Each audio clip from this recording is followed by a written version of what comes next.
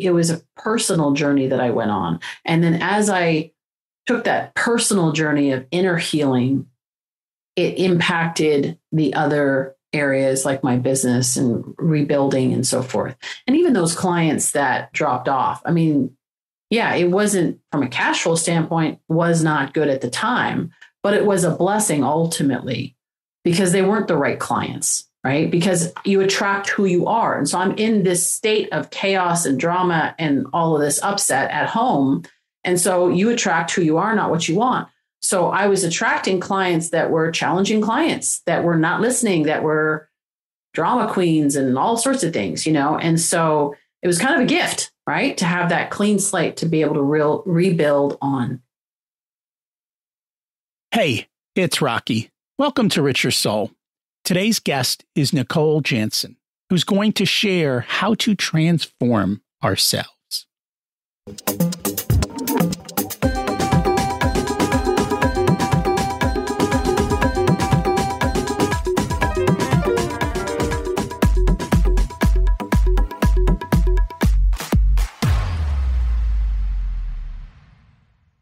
Imagine it's 12 months from now, and you've achieved your major life goals. How does it feel to be in the best shape of your life? To wake up energized, excited about the day? To have great relationships and friends who support you and propel you forward? How does it feel to have an excess of money, to be able to make the choices you want? To be fearless and open to trying new adventures? Imagine being connected to the universe and it providing everything you desire. It's possible over time, and your past does not dictate your future. The only thing holding you back from this vision is you. It's time to take control of our thoughts and use them to our advantage. Welcome to Richer Soul, where we achieve our dreams and create harmony to health, wealth, relationships, time, and spirituality. If you have not had a chance to listen to episodes 1 through 9, I encourage you to go back and listen to the framework behind Richer Soul and how to create the life of your dreams. You can also find all the show notes for this episode at richersoul.com. Today's quote is from Osho. Man in the West has succeeded in attaining all the affluence that the whole of humanity has been longing for down the ages. Outwardly, all is available, but the contact with the inner is lost. Possessions are there, but the master has disappeared. Richness is there, but the man is not feeling rich at all. Think of this paradox. When you are outwardly rich, only then do you become aware of your inner poverty. In contrast, when you're outwardly poor, you never become aware of your inner poverty, because there is no contrast. You write with white chalk on blackboards, not on whiteboards. Why? Because only on blackboards will it show. The contrast is needed. Here's the reality. We have everything we need. There is no need for more. It's time to work on the inside. It's a place many of us don't want to go, but in my opinion, we must. We seem to be waiting for something to happen before we start this journey, but that only delays it, and we lose the power and the rewards that come from taking that journey. Last week's action step was to pay attention to when I am not listening and waiting to respond. Most often, we filter what others say. Have you taken a moment to just sit and listen without judgment to what others are saying, without creating a response, and allowing that silence to just be? Sometimes we also need to listen to what we're saying because it's quite revealing. And that's our focus today. How do we create transformation within us? I hope you take the time to slow down and relax. If you're listening on the release date, it's the shortest day of the year. So be short with your work, take a breath, close out 2021, be clear on 2022. When you have clarity, everything becomes so much easier. It's really that simple. course, doing simple's hard.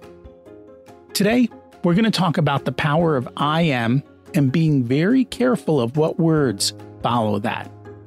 It's part of how you bring about the change you want to see. Over the past 30 years, Nicole Jansen has empowered thousands of business owners and visionary leaders to generate millions of dollars while making a greater positive impact on the lives of others. As a coach and a strategic advisor, she is passionate about helping leaders shift their perspective and solve complex business issues and relational issues, with the aim of creating a more just and prosperous world for everyone. She's founder of Discover the Edge and leader of the Transformation Podcast, reaching listeners in over 140 countries. Let's meet Nicole and transform our lives. Welcome to Rich Your Soul, Nicole Jansen. It's great to have you join us today. It's great to be here, Rocky. Thanks for having me. And I'm excited to learn from you today. We always like to start at the beginning. What was it like when you were growing up, and how much did your family and school teach you about money? I grew up in an entrepreneurial family. My parents were immigrants, and so they got an opportunity to start a business. My dad owned a garage business. My mother worked in the business, did all the paperwork, and they didn't really have a background, especially my dad did not have a background of wealth creation, education, or anything like that. I mean, my grandparents from Holland never owned a car. They rode bicycles, lived in the same place for 50 years, that kind of thing. My mother came from a more affluent background in Germany, but really, the whole idea of money wasn't something that they really talked about in terms of wealth creation. It was more about making it and using it for the day-to-day things and so forth. So they were good stewards from that perspective, although my dad was a spender and my mother was the saver. And I saw that really early on. Now, it's funny because when I was like, we're talking, 6, 7, 8 years old, I would get Christmas presents from my grandparents, right? And so, they'd send the box with all the goodies and stuff, but they always sent us a little bit of money. They send us $50 or whatever. Birthdays, send us $50.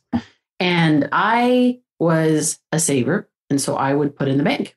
And by the time I was like 8 years old, I had all this money because I didn't use it, didn't waste it. So I had it in my bank account, and I literally had already loaned out at that time. Now, this is back in the 70s, late 70s, early 80s. But I had about $360 out on loan to my brother and, sometimes my parents, whatever. And my dad used to always joke with me and say, oh, that's so funny. She put up there that she, so-and-so owed her 25 cents. I'm like, no, it was more like $360. It was not 25 cents. But anyway, so it became a bit of a joke, that I was this saver. And I started to learn that was actually not a good thing to do. And then later on, of course, realized that I was doing it the right way the first time around, and so anyway, so that was kind of interesting. Tell me about that, because you said you naturally were a saver, but then you said you were told it's not a good thing to do, but then you came back to it. So what was that? Yeah, so I saw the impact of my father's actions, risking, betting the farm. And I actually at some point followed in those footsteps and did that too, and went, lesson number 1, do not bet the farm because you might lose. And when I did, and he had done that as well, that it, we know how to make it, but it's about keeping. It's not how much you make, it's how much you keep. So, but yeah, at that time when he was kind of making fun of me, right, and it was like this joke, I thought, well, maybe this isn't what I'm supposed to be doing, right? So that's what I was referring to. But my parents, as I said, were entrepreneurs. When I was 7, they started a home-based business in addition to the garage business franchise. They had an Esso franchise and then a Sunoco. They started a home-based business in direct sales. And so I started working with them because I just said, hey, what can I do? Like, this is how I grew up. We knew that we were all in it. My brother helped my dad at the garage. So I wasn't about to go to the garage and work there or do anything there. So I said, what can I do here? And so I started opening boxes and managing inventory, and very quickly got into taking orders, compiling orders. So coming back to money, I learned how to compile and track and calculate and all of those things. So by the time I was 14, I was doing a good portion of the back end of the paperwork and the compiling of the orders and processing, and also for our upline who was traveling a lot. So I was already doing that at 14, 15 years old. When I was 16, I already had a business, in school and selling jewelry, making jewelry. But when I was 16, I started my own business and I didn't know what I wanted to do. I just knew I wanted to be in business for myself. So I started a team in direct sales, but also started selling things door to door. I knew I just wanted to be in business. So I started selling fax machines door to door to business owners. I would walk in the door because that was the easiest way to, get to them. And so I would literally go around industrial areas and walk in the door and so forth. Quickly realized I wasn't excited about fax machines and went on to other things. And I've, sold everything under the sun. The direct sales business that we had, it started to take off. And then my parents, who obviously were my upline, my parents, it really, really took off when the three of us were working together. And this is my late teens. My dad was in the business and then he got out of the business and he came back in, which is a whole story. But when he came back in, it was off to the races. He would do the presentations. My mother would build relationships. I handled the back end. It was a great match. And we built an 8-figure business. By the time I was in my mid-20s, we built an 8-figure business. I wouldn't have had to work another day in my life. My parents, everything was set, vertical growth. This is what I was going to do for the rest of my life. And unfortunately, or fortunately, depending on the way you look at it, it didn't quite work that way. And with the money and the growth and the success, we had business in like 10, 11 countries. And, sometimes people's egos get in the way. And so our upline wanted all the credit and wanted to get involved, to get their hands in it. And I was like, just cash the checks, leave us alone, let us do what we do. And everybody else do what you do and you do your thing. And, but that wasn't how it went. And so she started, in particular, the woman started to undermine, but both of them really started to undermine the relationships that my parents especially had built and directly hit, their credibility. And so confusion set in and, people started to check out and it very quickly, and it's a long story, but it quickly fell apart. So, but coming back to the whole thread of the finances is that my parents, because at some point he sold his garage businesses because we were making so much money here. One of the things my parents did not do, and this is more so my father's kind of approach to it, right, was spending it, was that they always thought that there was more coming. So when we get to this point, then we will do all these things, right? Put the financial plans and so forth. My mother put insurance in place and all this sort of stuff, and she was the saver, but boy, they could spend it as quickly as they made it kind of thing. And I'm sitting in the background managing the finance and going, it's not a really good idea. We need to be putting it in different areas and so forth. And so when we lost the business, we lost everything. And that's where my parents lost everything. I lost everything. And then it was like, well, that didn't work. That's why I say, it's like when I look back and said, okay, what did I learn from this process? First of all, I had the pity party. Why me? Why us? And all that stuff. We're nice people.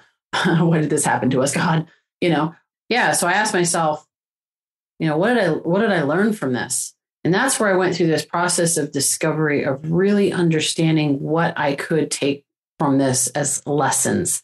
I learned a lot about business. I learned a lot about leadership, about integrity and being in business with the right people. I learned about mindset, all these things. And certainly about money, right? To say, okay, well, I don't want to do that again because that didn't work, And so that's where I extracted all of the lessons and really explored, okay, how could I use that? How could I help others go through who are going through, business owners and entrepreneurs to avoid making those same mistakes? I also asked myself, like, what's my passion? Who am I? Like, what do I, like I said, what do I have to offer? And so what I did was I discovered in that what my strength was, what my passion was. And then I built a business around that called Discover the Edge. I launched it in 2005, helping people. Actually, when you think about business is all about people. And so the first and foremost tool and principle that I wanted to teach is helping people to understand how to work with different personality types. And that quickly led into business coaching and all of that, going from there. And so because people started asking me, can you coach me? And when I was going into businesses, I was starting to see, wow, you know what, there's a lot more going on here. Yeah, we can help you and your team work more effectively together. However, you don't have the systems in place. There's other chaos. The finances are not in place and all of that. And so that's where I launched the business and so forth. And I thought, okay, I had learned my lesson. We're on track. We're moving forward. Of course, sometimes you get to repeat the lesson, because then I bought a business coaching franchise, so I had my business and I was piloting the business coaching and so forth. And they came to me, and these guys said, we've got our system in place. You don't need to build a system. You can just use ours and it's going to be better and all that. And so I ended up buying that franchise and investing a lot of money into it. And literally I realized, yeah, they had the systems, but their systems were really in their head. It wasn't documented. Right. So I got the operations manual in an email, and it wasn't an attachment. It was in the email. So, I was like, are you kidding me? But then, so I knew that they had the information. I knew they had the knowledge and the expertise. And so I spent the next 4.5 years trying to make that whole thing work. And there was a lot. I learned a tremendous amount through that process about business. There was some great insight there. And some things I still teach today. However, there was a similar issue happened there with egos and not the person with the intellectual property, but the person who was supposed to be building the franchise system itself didn't really know how to manage people and build franchises. And so anyway, so that franchise ended up falling apart. I lost my investment. I walked away from it. I couldn't with integrity sell it, even though I had somebody who wanted to buy it. I just didn't feel right about that, because I knew it was a sinking ship and it was just a matter of time. And so in 2012, I walked away from that. And in a month later, my husband actually said, because I had gotten married an American, came down to California. And a month later, he said, yeah, I changed my mind. I don't want to be married. And so it was like this compounding blow after blow after blow. And I was like, really? Are you kidding me? Like, how poor of timing can you possibly have? Right. So spent the next couple of years trying to make that work. And which, and then he eventually left. And then it was this compounding effect and so forth. But, the lessons out of there were just incredible, because what I learned about business, what I learned about myself, what I learned about, like, okay, so this money piece, you don't get this money piece right, it doesn't matter. You can make a lot of money, but you're still going to end up starting over again. And I certainly learned in that process. I thought I'd learned it before, but I really learned it there. It's like, don't bet the farm. Don't invest what you are not willing to lose. And so, because I risked it all, and when the business, I put a lot of money in the beginning, but then as I was trying to build it, there was extra money because it wasn't going exactly the way it's supposed to. I had to put more of my money in, more and more of my money. So my condo put the money into the business, and I just kept pouring money in. And so I did the very same thing that my parents had done. And then I was like, okay, that's it. I learned the lesson. We're not doing that again. And that's a difficult lesson to learn. Sometimes we have to go through it multiple times to be able to get over it. At this point, you've had 2 runs with business. Your husband's left you. I think there were some other things going on in your life at the same point. How do you have resilience through all of this? How do you get back up? Yeah. My husband left in the end of 2014. And so I walked away from the franchise 2012. That was 2014. And literally I was like, my attitude was not, I was really frustrated. Like I was not enjoying the process, if that makes sense. And so I kind of said, like, to myself, if anybody else wants to leave, you can leave now. It's kind of my attitude. Well, be careful what you wish for. because literally all of my clients, except for one client, dropped off within a 2-month period of time. I shouldn't say that.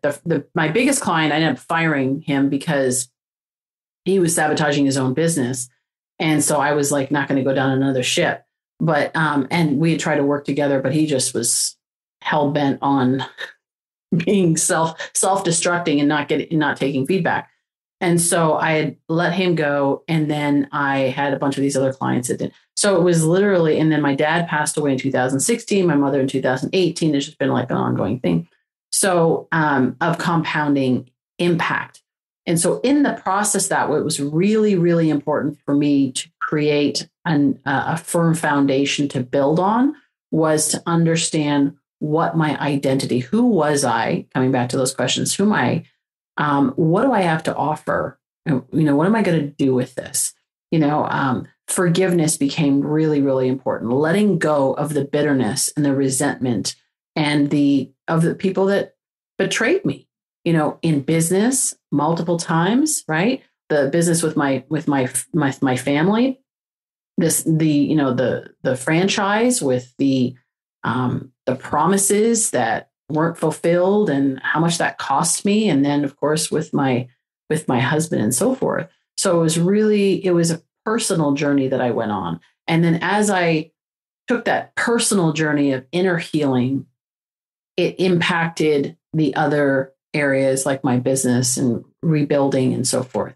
And even those clients that dropped off, I mean, yeah, it wasn't, from a cash flow standpoint, was not good at the time, but it was a blessing ultimately because they weren't the right clients, right? Because you attract who you are. And so I'm in this state of chaos and drama and all of this upset at home.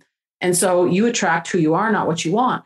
So I was attracting clients that were challenging clients, that were not listening, that were drama queens and all sorts of things, And so it was kind of a gift, right? To have that clean slate to be able to rebuild on. And sometimes you need that, right? And of course, the growth doesn't happen at the top of the mountain. It happens in the valleys. And you had a few valleys to go through, as we all do. And the question is, when you're in the bottom of the valley, is how do you always get up? And that's not always easy to do. And you've continued to do it. If I remember correctly, you had a spiritual component to this in helping you to find yourself. Can you share a little bit about that? Yeah, sure. So when I was at my bottom, right, you talk about the valley, and it was the lowest point. I really had to lean on something more, something that was a firm foundation to build on, because what I had built my confidence on clearly wasn't working. And, and that's what I find a lot of times people will do, is that they will put their trust in external things. And when those things fall away, what have you got? And so at that point, I had lost everything, really lost even all my relationship, my parents passing away and all that, my husband, all the people that were closest to me really, disappearing, other than, of course, my brother is still alive and he's got his family and so forth. But I felt very alone. And so what I did is I sought my identity in something greater than me and something that came from within. And so for me, that was God. That was asking God, like, so if you want to know the identity and the purpose of a thing, you ask the one that created it. You ask the architect. And so I asked God and said, like, okay, God, what the heck? And what do I do now? Who am I? And what do I do now? And so I was able to, through that, discover that, I am loved. I am worthy. I am valuable simply because I'm a spiritual being having a human experience. The human experience is great. And you can, the trappings and so forth are great, but that does not determine my value. That doesn't determine who I am. And so for me to become unshakable, to become the calm in the midst of the storm, was to anchor myself to something that was unchanging, that was eternal and forever, right? So the idea that I am loved, I'm a spiritual being, I am loved, I am chosen, I am worthy, I am valuable. and then disconnecting. So, all the things that are the external things then become gravy. They become bonuses. They become tools and things that we can use. Like, so for example, I think of the 7 A's is something that I have identified as external validations, things that we oftentimes will place our identity in. So the first one, for example, is archetypes. It's the Enneagram and the disc and all that. I use all that. Great. To help people understand themselves and others better so they can build better relationships and more effective teams.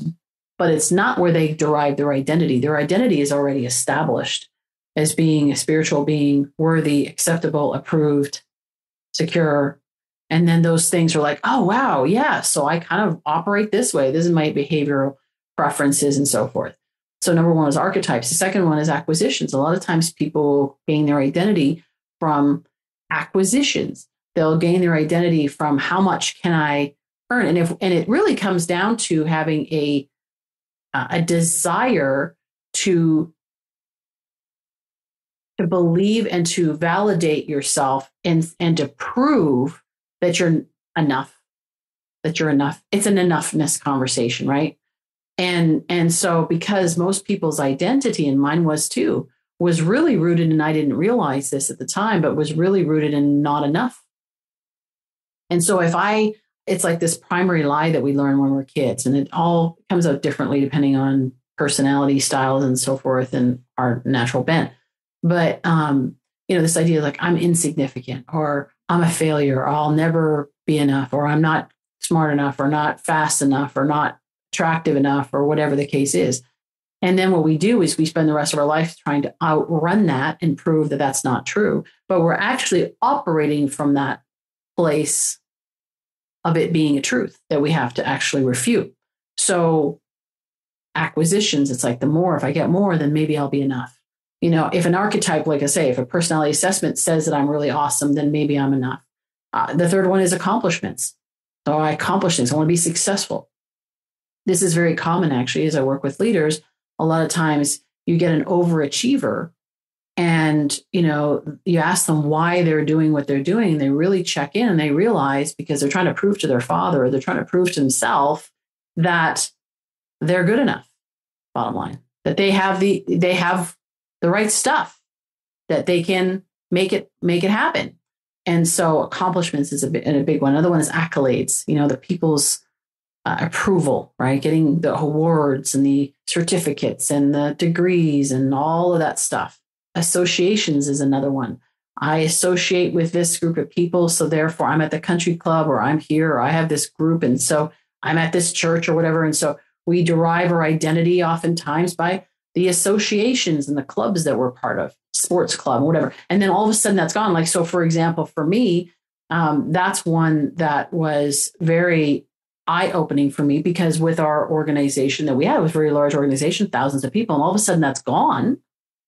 And it's like, wow, who am I without that? Who am I without my money? Who am I without my relationships? Who am I without all of this community that I had, that I didn't even know that I was actually, because our beliefs are determined, right, by our environment and all of that, right? And how upbringing and so forth. And so it was like, wow, who am I without all of that? Like, I'm not going to these meetings now. I'm not talking to these same people. Like, what is it? It's just me. It's just me. So when it was just me, and I was like, God, it's you and me. Like, okay, what do we look at it? So I mentioned also about attractiveness is another one. People get driving their women do that a lot, but even guys, right? They gotta prove they're a stud. They gotta whatever, prove that they're masculine, manly enough.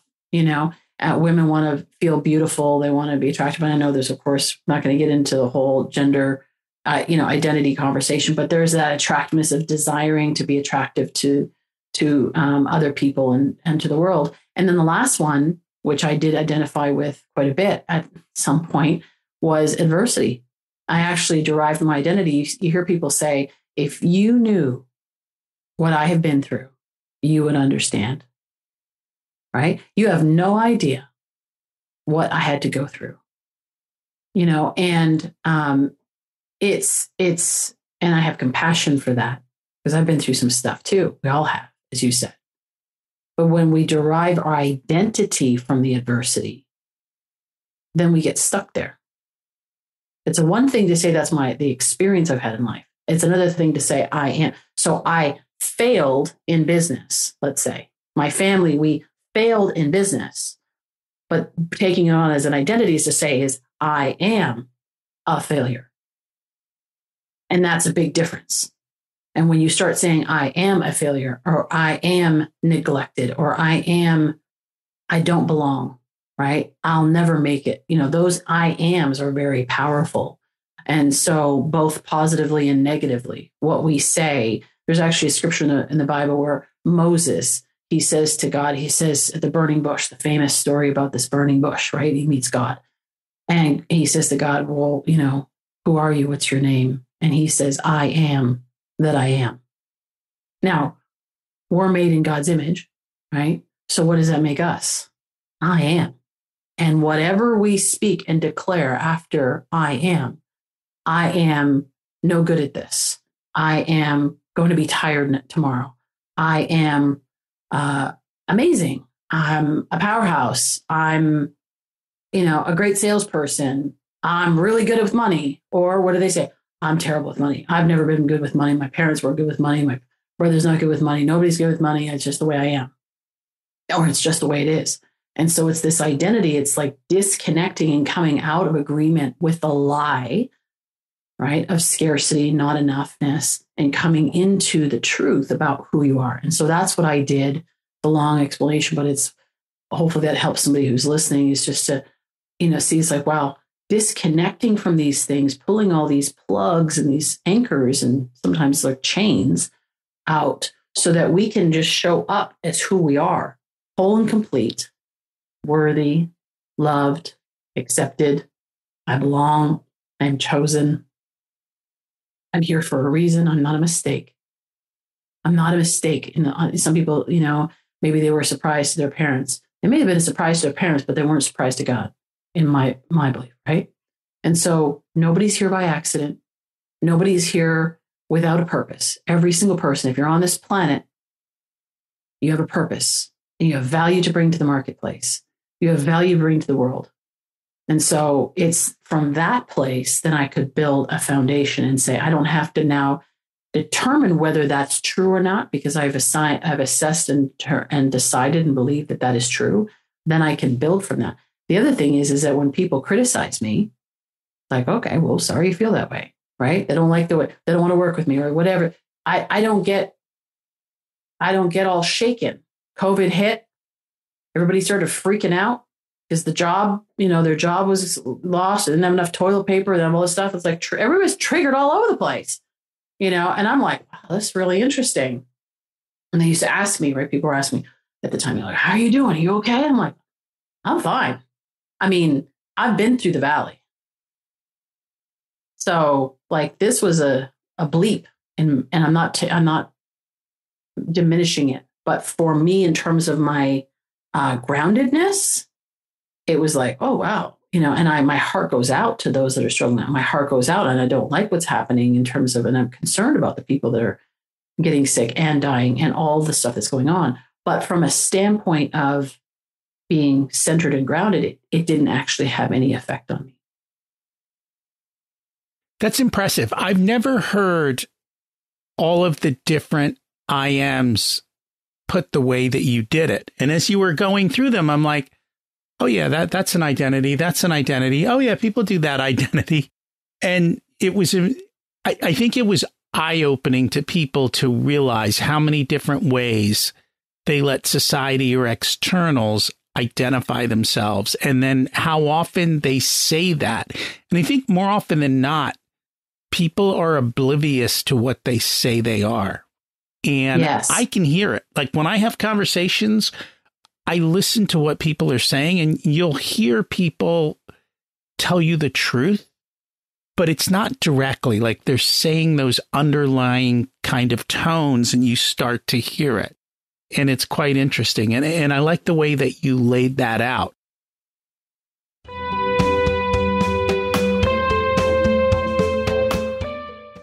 Today's episode is sponsored by Profit Answer Man Podcast. Did you know that most small business owners hate looking at their financials? It's one reason they may struggle with business success. The Profit Answer Man podcast helps them ensure they are profitable and can pay their employees and weather the storms we all have to face. It's built on the Profit First methodology of pay yourself first. The Profit Answer Man podcast is a must listen to for every small business owner and anyone who wants to help them survive and thrive. Check it out on your favorite listening platform.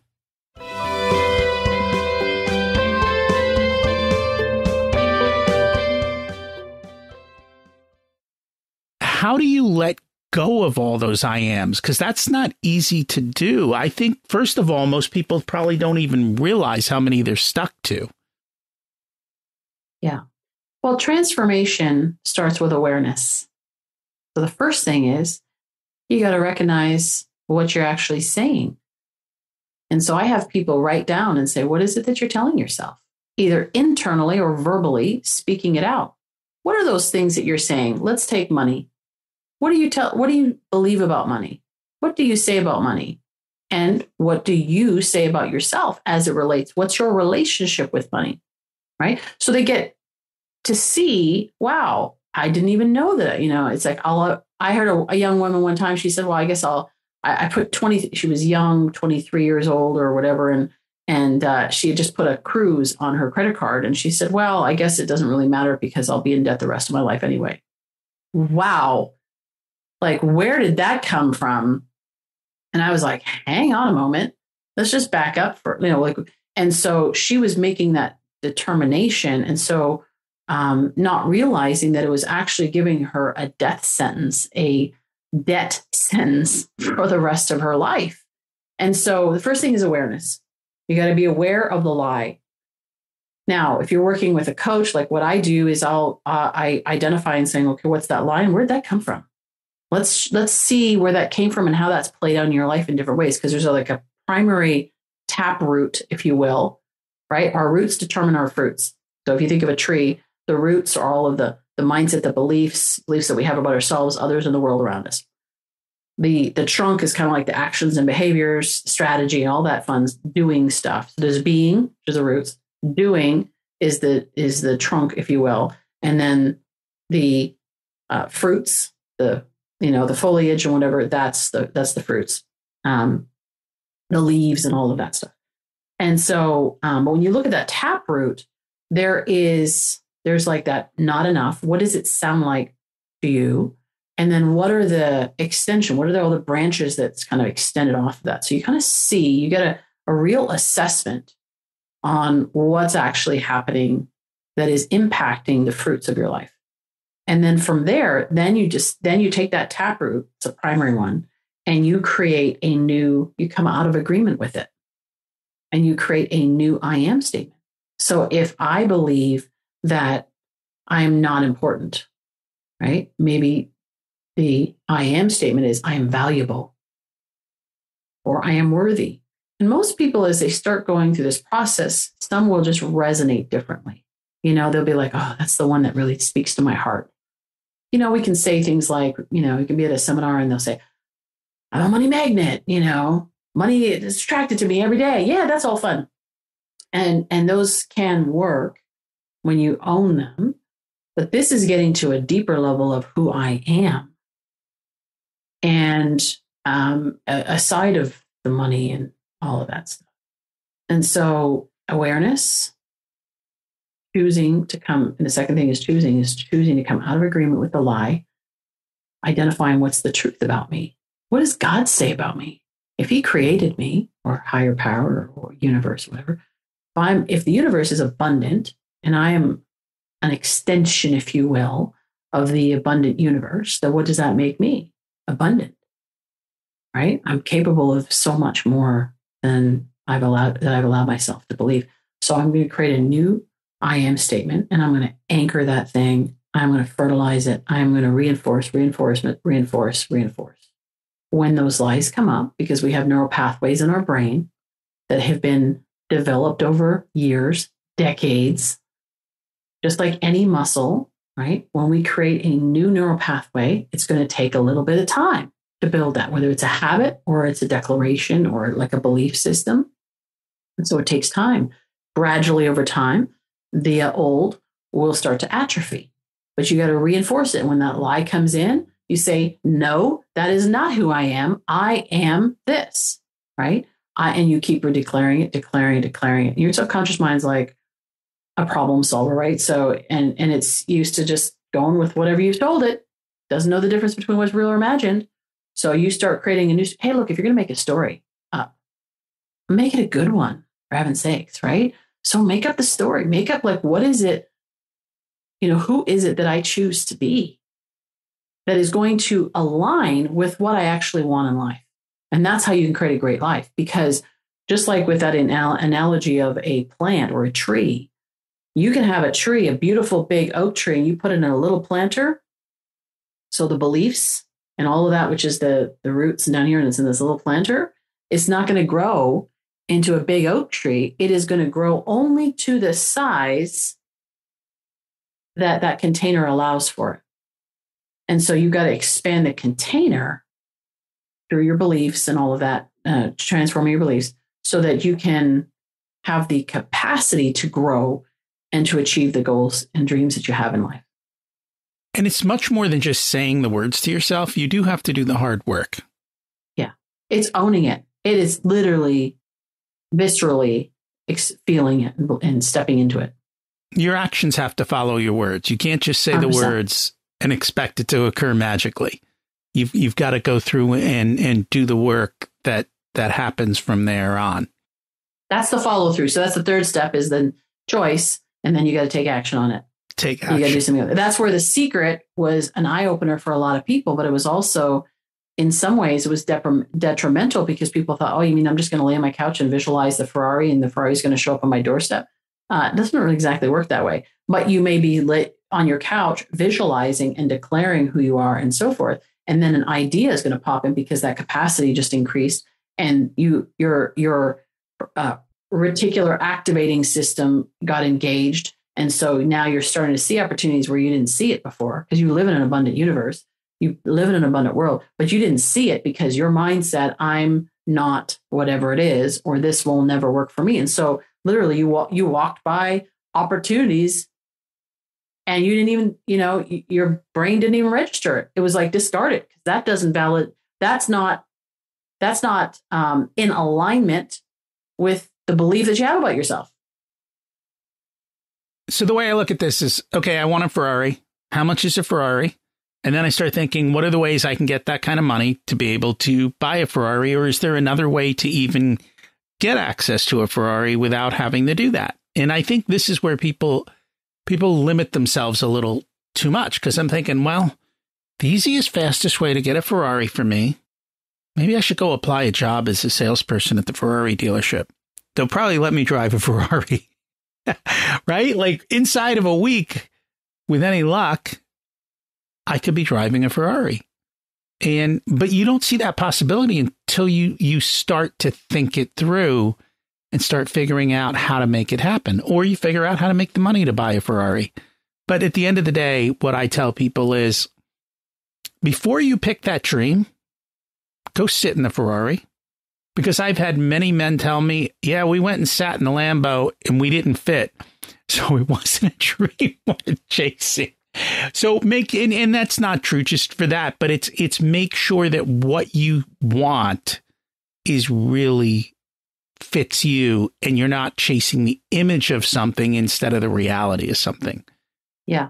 Because then you may go down the wrong road. And so make sure that what you think you want is actually what you want. Yes. And to your point about the Ferrari, is what a lot of times people say, oh, I dream about a Ferrari. So this is where the beliefs and the I ams come in, is they hear it and it's very subconscious. Most people do not hear what's actually going on. That's why the awareness is the first step. They don't know the conversation that's running in their head because it's so familiar to them that they don't know anything different. So that's why a coach or mentor or somebody kind of says, hey, do you know that you just said that? I mean, I've had clients where I'm like, hey, do you know how many times you said hope or maybe or try in the last 5 minutes? Like, do you have any, because these are diminishing words.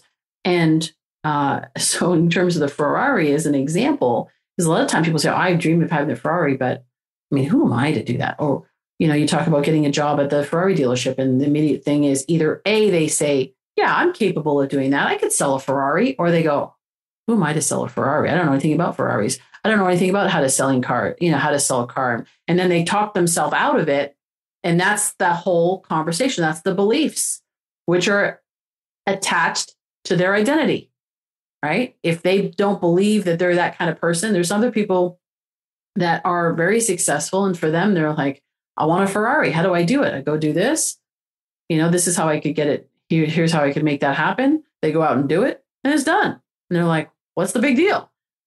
No big deal for you, because you have a belief system that says that you're worthy and you're capable. And if anything, you can figure it out. But unfortunately, there's the mass group, people. And even I was in that, because this is something for me. I used to ask myself questions like, what's wrong with me? Why is this not working? Or whatever. Wrong question. Because when I get the answer to that question, it's like, well, because you're an idiot. I'm like, well, that's helpful. Right. So it's, so you got to ask yourself different questions. What am I learning here? What's working about this? What's not working? It's not about right or wrong. It's about what's working in this situation to get me the result that I'm looking for, or what's not working and what can I change and improve and learn and all of that. And so it always comes back to what people think. And I've worked with thousands of people, coached thousands and trained thousands of people around the world, 5 continents. And it's amazing. You get 2 salespeople or 2 CFOs or 2 whoever, and they can have the same product. They can have the same opportunity. They can have the same everything to work with. And one believes it's possible for them and that they're capable of it, and the other one doesn't. And their results are dramatically different. And it's like Henry Ford would say, either you think you can or you think you can, either way, you're right. And so both of them fulfill their own prophecy. But that prophecy, sometimes the way that belief system is so deeply ingrained that it's amazing. People will say, oh man, I'm going to be tired tomorrow. Why would you ever say that? Do you want to be tired? No, but I just know I will be because I was up late and I worked out and blah, blah, blah. And it's like, well, you don't have to be. What if you said to yourself, worst case scenario, nothing changes, but give it a shot and try it and say, wow, you know what? I'm going to sleep so good tonight.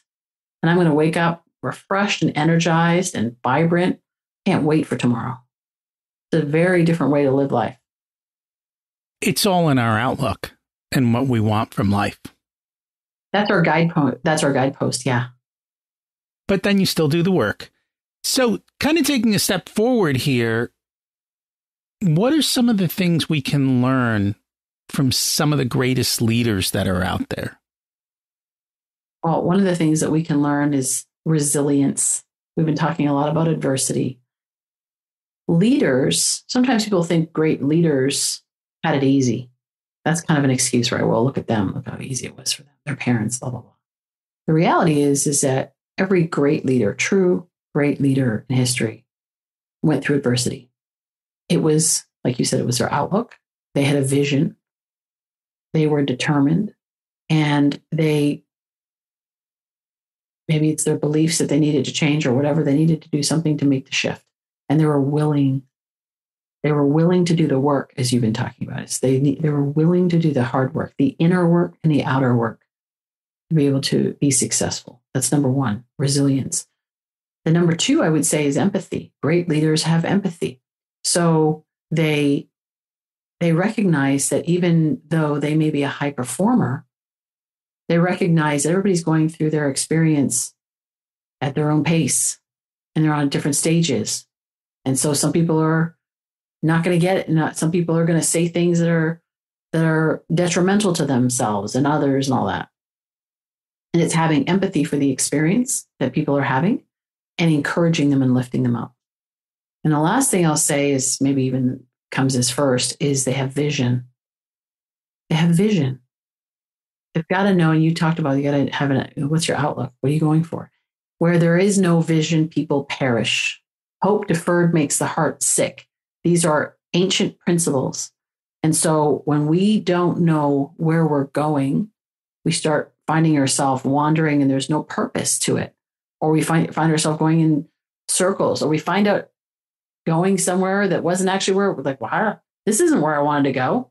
I just started driving and there's actually, as crazy as it sounds, There's a lot of people right now that are just out driving, taking a drive and not actually having set their destination in their GPS system to say, this is actually where I want to go. And I really do want that. And this is why I really want that, because this is going to mean X, Y, and Z for me. And then working backwards from there. I would say 99% of people are just driving around cluelessly in life. That's what I tend to see. And it's sad because school doesn't, again, having the empathy it's sad. I don't judge it. I don't criticize it because shoot, I was there one time too at a certain level. And we all, in some area of our life, do that, right? Maybe it's not in business, but maybe it's in relationships, or maybe it's in health or whatever, right? So we can all relate. But, it's looking at it and saying, wow, it is sad. It is sad because school does not teach this. And this is the kind of stuff that you really need to know. The rest is you figure it out. When you unlock the, human genius, right? The innovative, creative genius of a human being, they figure out the rest. But you got to get this piece first. That you do. So do you have any advice for people? Like how do they get started on figuring out what they truly want? Yeah, well, I think first of all, like we talked about, is, that lie and that truth is going through that process, right, of identifying what are the things you're saying to yourself. That's part of it. But it's sitting down and saying, what do you really want? And actually even changing that language to what do I really desire? Because when you think of the word want, and I'm a big NLP language person, I realize how powerful our words are. Our words create our world. Life and death is in the power of our tongue. The word want actually is lack. So I want for nothing. What does that mean? I lack for nothing. Okay. So rather than, and we use that word a lot, I want. When you look at desire, the definition of desire is excited for. What am I excited for? So again, not coming from that, we don't even realize that we're coming from that place of scarcity. I want, which means I don't have it and I want to get it, versus what am I excited for? Because I desire it. The Bible also says God will give you the desires, the secret petitions, the desires of your heart. He didn't say the wants of your heart, right? So so really identifying what do you desire. Now, how do you find what your desire? I find a lot of times people have a hard time with that because they might desire a lot of things. But if you look at what you don't desire, what angers you, what frustrates you, maybe you just hate seeing people in poverty. You hate seeing, maybe, you work with finance and, you hate seeing companies destroyed over, poor financial habits, or you hate seeing families destroyed because of, poor money habits and so forth. And you say, I'm going to do something about that. And so oftentimes our purpose is actually hidden in our pain and in our frustration. So when you identify that, then you don't focus on that. That's not where you stay, but that gives you a clue into your purpose. And then you take the opposite positive and go, okay, so if I hate seeing that, what's the positive and how can I provide a solution for that? And then you run for that and say, that's what I'm excited for. And in your life, you ask yourself, like, what do I really desire? Like, and when you extract and you get rid of all these external validations, which are a lot of busyness, what actually allows, when do I feel the most alive? It's not the Ferrari. Yeah, I like cars. Rolling down the road in a Ferrari, but it's actually not the Ferrari that's giving you that experience, right? Or that feeling, right? It's the feeling of freedom. I want freedom, right? Desire. I want to desire freedom. What does that look like for me? Do I need the Ferrari to get the freedom? Or maybe I could have it a different way. What's really most important to me? And run for that. And then all the other stuff is like accoutrements. And I'll use one last thing is like the Bible talks about seek first the kingdom of God and all other things will be given unto you. Well, what's the kingdom of God? The kingdom of God is peace, love, gentleness, generosity, all of those things, right? Joy. We seek those things. And then all the rest of it comes because of who we are being, because we attract who we are, not what we want. It's all tied together. I think people really struggle with tying together spirituality and success and desires. And for so long, they were put into separate realms, and there's so much baggage in that area. And so it's letting go of all the baggage and figuring out who you are. What is it that you desire, right? And then creating an action plan to get towards it and taking the first step towards that. And once you have your target, it becomes so much easier to get to that. So speaking of action, what is an action step people can take this week to move forward in their life? Well, I think what we talked about is a great place to start. Is take a journal, go get some quiet time this week. Do yourself the favor, give yourself the gift, go turn off the technology, get some quiet time, and check in with yourself. Check in with yourself. What have you been saying to yourself? What have you been striving towards? And is that really actually what you desire to have in your life? I think that's the first step. Start doing that, and you'd be amazed at what comes out of that. You get some ahas. Now, don't beat yourself up, right? Recognize it, acknowledge it, and go, wow, that's really interesting that I've been doing that. Then I would say, you know what? Go find a coach. Go find somebody that can help you get through it. And even or a buddy or somebody like that, even to hold you accountable and say, you talked about taking action, I'm going to make certain steps to make changes in these areas. And so then I need somebody who's going to hold me accountable to that. Now, what they can also do if they want for myself, I'm very busy with clients. I have no shortage of clients, but if they are serious about making those changes, they can certainly go to leadersoftransformation.com/coaching, learn a little bit more about me. And I say it's not about me, but just so they can feel like how I operate as a coach and what that would mean to them, because it's really more about them. And they can schedule a free 45-minute consult with me, and we'll have a conversation. And if they're not clear on the plan, or how do I know I see all this stuff, but I don't know what to do with all this, and how do I get from here to there, because I got to make this huge pivot, then we can talk it through. And it's very value-based. I'm not a person to fluff, and I don't like sales pitches. So from that sense, you go on a call and get, just a whole sales pitch. That's not my deal. So it's very value-based. You walk away with, actionable items to move forward with. And, then if it makes sense to talk about coaching, we can talk about that as well. But I don't know how long I can be able to do that just because of my schedule and so forth. But if people want right now, it's still up there, that opportunity. And so if they want to go and do that, they can do that. And that's as I said, that's for leaders, that's people who are serious. Because one thing, I am a very results-driven person. So I will challenge you and encourage you. But it's a blend of drive and flow. That's the way I operate. You got to be ready to run. It's funny. I remember something I used to tell people to do, and it's been a long time since I've mentioned it. I would tell people, go buy a lottery ticket. One of those Mega Millions, spend $1 or $2, and then go dream. What would your ultimate life look like? If I won this ticket tomorrow, that's the prompt, and you don't even have to buy the ticket. You can just go with the prompt. If I won $100 million tomorrow, what does my day look like? Who's in it? Who's out it? Where do I live? What does everything look like? And that just gives you the freedom to choose without limits. And then you begin that process of saying, what's it really look like? Yeah. Kind of like if time or money was not an object, what would you do? It's that question. Yeah. Mm-hmm. Good. Pretty much that's it.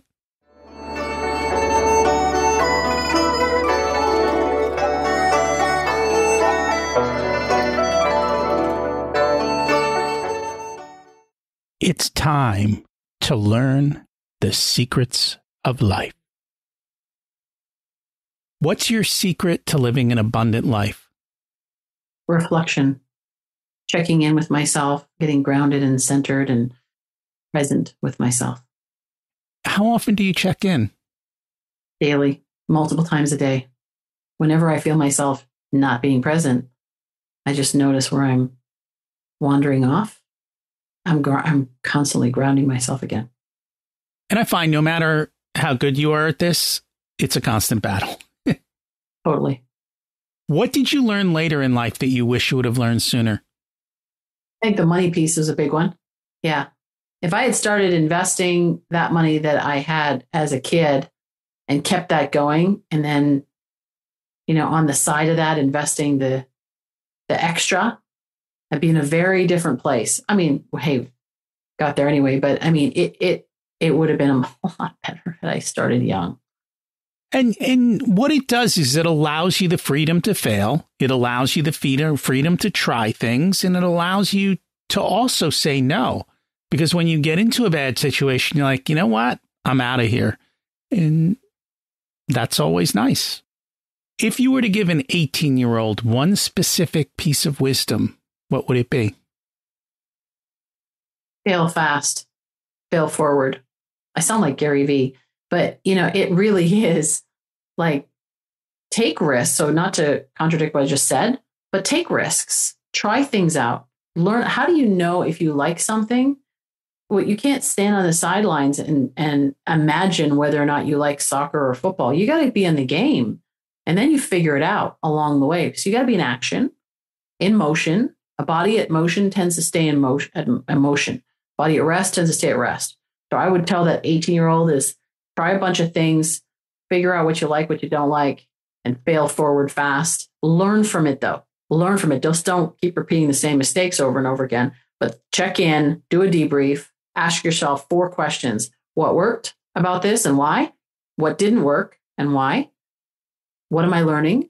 What can I do to change or improve it going forward? Or if it worked well, what can I do to leverage it? You ask yourself those 4 questions over and over and over again. And it's not about what did I do right? Notice the language. It's not about what did I do right or what did I do wrong, because people don't like to be wrong. And they put themselves in it's defensive mode when you do that. So it's what worked and what didn't work. And remember, don't bet the farm on one thing. That's right. Take small leaps that you can recover from, and you'll continue to leap your way to success. If people would like to connect, learn more about your materials, what's the best place for them to check you out? Yeah, leadersoftransformation.com is the best place. Yeah, they can find out more about my podcast. We have 400 episodes plus episodes up there now. And lots of great information. And then from there, they can find me on social and everywhere else or book a time to talk to me. And we will put that all in the show notes to make it easy for people to find you. Thank you so much for joining us today. It was a pleasure, Rocky. Thank you for having me. I love the concept of desire. We are on a run with defining your life and desires and creating the steps forward. Your past is not defining you, and you have the ability to decide who you want to be. We all need help, so find someone who can help you take that next step. Life's too short not to do so. As we wrap up 2021, I hope you've already have your 2022 plans locked and loaded to execute. Did you check in on your answer to what comes after I am? This week's action step was to find some quiet time to check in with yourself and decide what you desire. Getting clarity makes life so much easier. Hopefully you have the downtime during the holidays to get this done for yourself. It's the most important step, defining the goals and targets, and then creating the steps to achieve those goals. Hey, if you enjoyed today's episode, I'd appreciate it if you'd share it with a friend. And thank you if you've done so. Next week, we have Mark Briggs to talk about harmony in life and dealing with resilience, resets, and ripples. Thanks for listening. Have an abundant week.